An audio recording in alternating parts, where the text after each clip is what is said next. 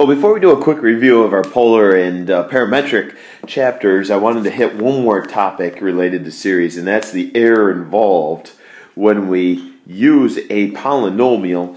Notice I didn't say series, I'd say just a finite polynomial to approximate a certain function value. And basically there's two types of approaches. Number one, when you see the word error, or you see the question kind of moving in that direction, you just keep your fingers crossed and you hope and pray that it's an alternating series. And as long as it's an alternating series, we're going to focus on the first omitted term. And we've done a really nice job of that lately. Now, the alternative to that, if it's not an alternating series, we're still going to be okay. There's no need to panic whatsoever. We're going to be all right. We're going to then go use Lagrange's theorem. And again, it's very closely associated with the idea of the first omitted term. It's basically the next term of that Taylor polynomial expansion, if you look at the nth term. And so we're going to focus on both of those things tonight. Okay, we're going to warm up with our alternating series, the friendlier one. And what I've given up here in purple is a kind of just a general form of a particular series. And then I started to expand it out, and I listed the first 5 terms of that particular series. Now, here's what I want to do.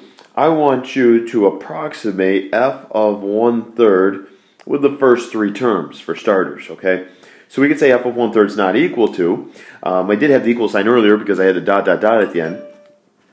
But now I'm going to use the approximation sign. I'm going to say 1/2 times 1/3, and then I've got, I guess really another 1/2 times 1/9, and then I've got 3/8. Whoops, that should have been a minus sign. My bad. Minus 1/2. Then plus 3/8 and 1/27. Okay. So here's what we got. And then I could, throw that in my calculator, and I'd say that, those 3 terms have a sum of blank. And let's just, for argument's sake, let's call that alpha A. And of course, now the question is, how close is my alpha A to the real answer, f of 1/3? And so we're going to say, well, the maximum error for an alternating series is the absolute value of that first omitted term. So I'm going to grab the first omitted term, which was this rascal right here. I'm disregarding the negative sign. And what I'm going to do is I'm going to plug a 1/3 into that term right there. And that's going to give me 1/81, and let's see, whatever happens, whatever 16 times 81 is, that's going to represent my maximum error. So basically what we're saying is, when you add the first 3 terms together, the sum of those first 3 terms is off by no more than that next term right there. Before we do graduate to Lagrange, I want to go over some common notation that's common to both of these. And basically, how to, a lot of times they're not going to print the actual word error a lot of times, okay? What they're going to do is they're going to use notation like this. They're going to say f of a certain value minus the polynomial. And I think we used a 3rd degree on that last problem, the first 3 terms. And the difference between those is the error. Okay, and they're slapping absolute values on there because the sign of the difference doesn't really matter. They just want to know how far away it is. And so, of course, you've got the f represents the exact measure. The p represents our approximated measure. And, of course, then the difference between those is the error. So just a lot of times they're not going to print that word. They want us to recognize this notation as meaning error, and we're going to have to build off of that.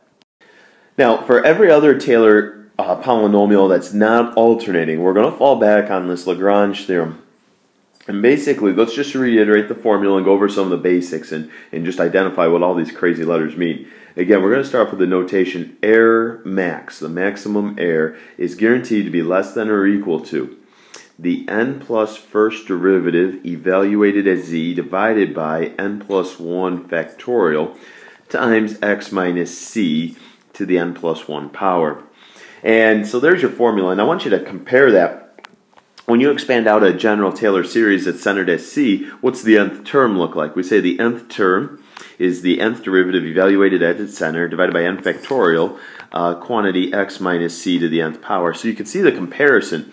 The 2 big differences is we're going 1 term beyond the nth term, and the other big difference is that we're evaluating the derivative at z now, not the center specifically. It could actually be the center, but not. It doesn't have to be. So with that in mind, let's go ahead and we'll kind of throw that away. Let's identify all these crazy letters. The Z is probably my favorite. The Z is a mysterious, unknown number for the most part, and it floats somewhere between X and, whoops, that's a less than or equal to C. Now, of course, C is where the polynomial happens to be centered at. If it's Maclaurin, it's 0, but other than that, it's typically like a 1, a 2, or a 3. X is the value that we are approximating, you know, whether we're approximating f of 1/2 or f of 1/3, that's what x represents. And then, of course, you know, all the n plus 1s, I think, speak for themselves. And so in the bottom case is this whole quantity, everything that's in absolute values, we're trying to create like the worst case scenario. I can't stress that enough. We're trying to make that rascal as big as possible. And when I say rascal, I'm referring to this whole quantity here. In other words, like when we talk about the n plus first derivative evaluated as z, go as big as possible so that when we get done and we present an answer, we're saying this is the biggest the error can be. We know it can't be any bigger than that. So let's dive in and maybe try a few.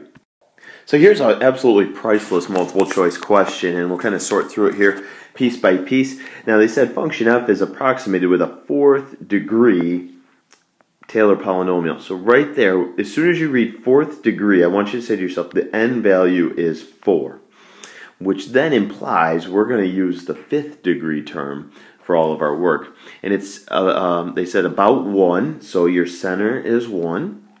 What else they got here? Now this is very interesting. They said the maximum value, this is very helpful, of the 5th derivative between 1 and 3 is 0.01. In other words, the 5th derivative is never bigger than 0.01 within that interval, x equals 1 to x equals 3. And then they said the maximum error incurred using this approximation to compute f of 3.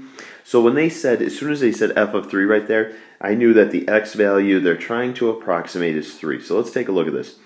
The maximum error is guaranteed to be less than, so I'm substituting a 4 for all the n. So this is actually the 5th derivative evaluated at some mysterious z, and that's divided by 5 factorial, and let's see, we need 3 minus 1 to the 5th power. Not bad, huh? That's not too bad. Just take your time, walk your way through it.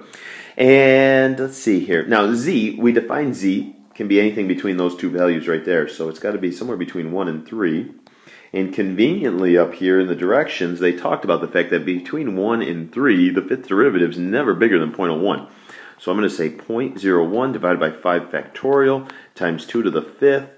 Throw that bear in your calculator, and I ended up with 0.00267. Not bad, huh?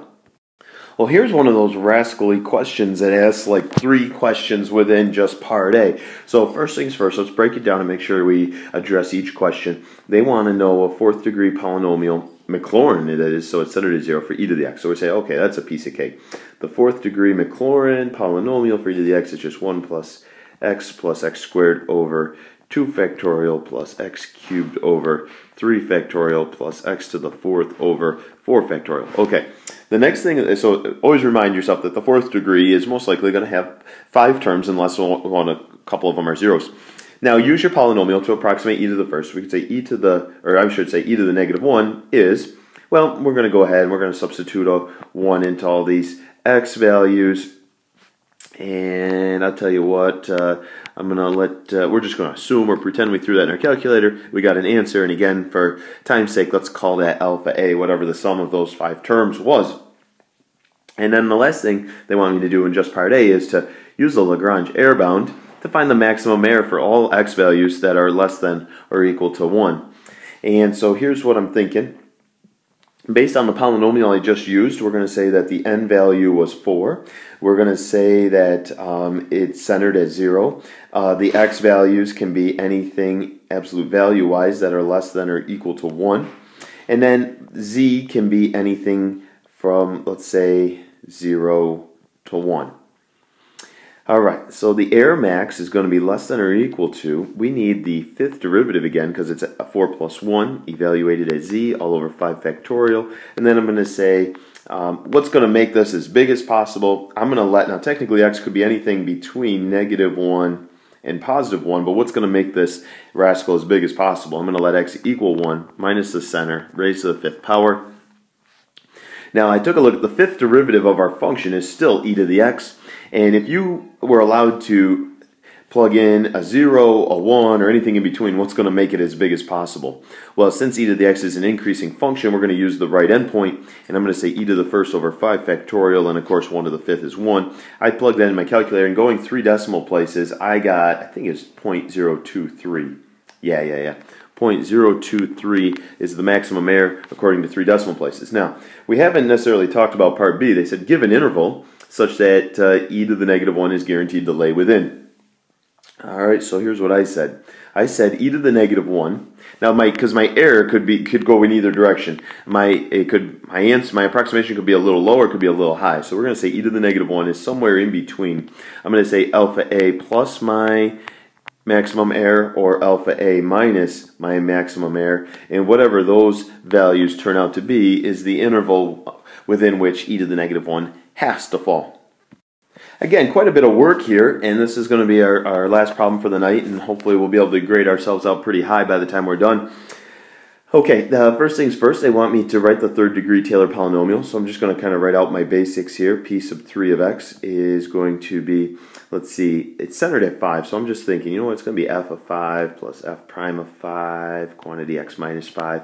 Got a whole lot of 5s flying around, and then watch out for this little bear trap. That term has to be divided by 2 factorial, x minus 5 squared, and then I think we got to get one more term in here. We got the 3rd derivative evaluated at 5 divided by 3 factorial times x minus 5. Could I squeeze it in? Raised to the 3rd. All right, so we'll clean that up a little bit. And we talked about the fact that that alone does not give me credit. I've actually got to plug in the specific values for all those f primes, etc.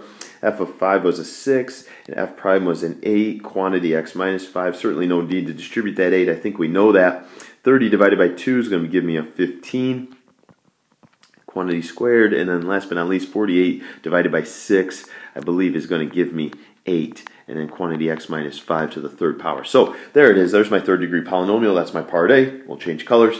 Use your answer in part A to estimate 5.2. What's the maximum possible error? Well, I'll tell you what, I'm going to cheat a little bit here. I think we all could say that f of 5.2, use your approximation sign, and then plug in your 5.2. Use some calculator to clean it up. We'll call that alpha A. What's the maximum possible error? All right. Let's see if we can walk through this. Now, unfortunately, it's not an alternating series, so I can't just cut to the chase in that sense.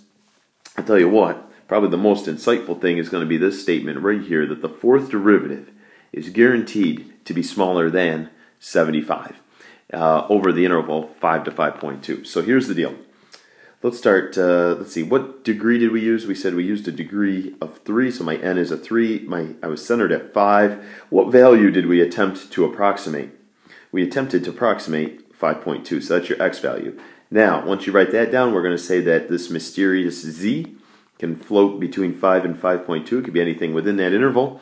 And Lagrange says, if n is 3, I need the 4th derivative evaluated as c all over 4 factorial. And then I need my x minus my c, so it's going to give me 0.2 raised to the 4th power.